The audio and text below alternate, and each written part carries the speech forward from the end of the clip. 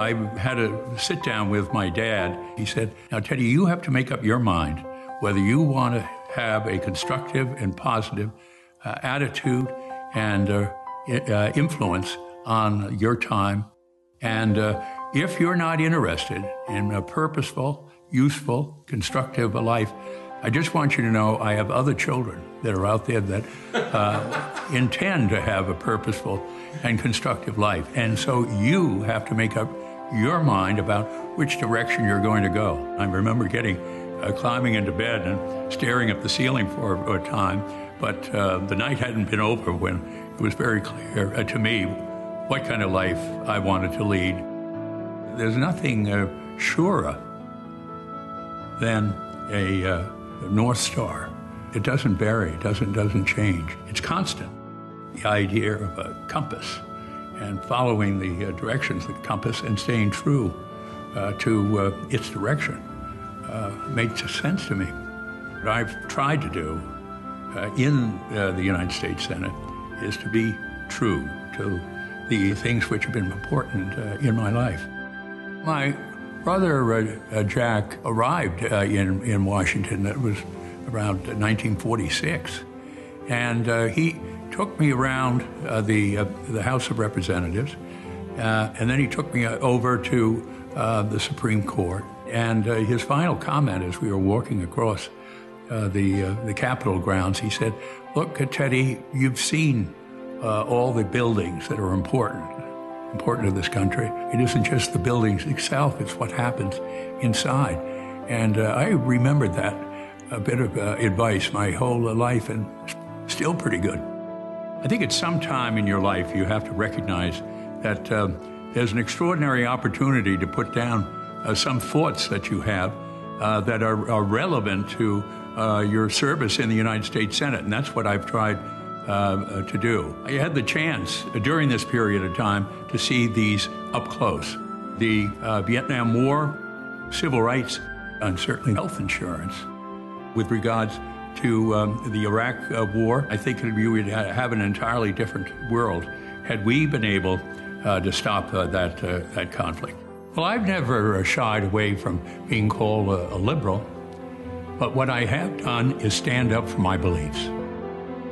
In 1959, my brother Jack thought it was important that we have someone in the Western states. I went to Miles City, Montana. They were going to have a rodeo prior to the time that they were going to have a meeting with all of the delegates. I said, how do I get introduced at the rodeo? So they said, Shorty's next, and you're up after Shorty. Just then, boom, out of the gate comes the horse. And right behind him is Shorty. And I look over there, and the Shorty lasts about 8 or 9 seconds, and then boom, off Shorty goes in the air, and then he goes down on the ground there. And then I saw something which was one of the scariest things of my life. This horse did what they call a corkscrew. When the horse stays in one place and keeps turning and turning and turning. And that is what happened to Shorty. And I looked out there, and Shorty had blood all over him. He was dusting himself off.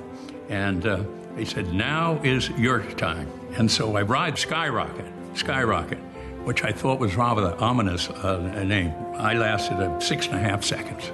Thank goodness I didn't have a horse that corkscrewed. And there wasn't a person that didn't give me a standing ovation, and they all got a kick out of it.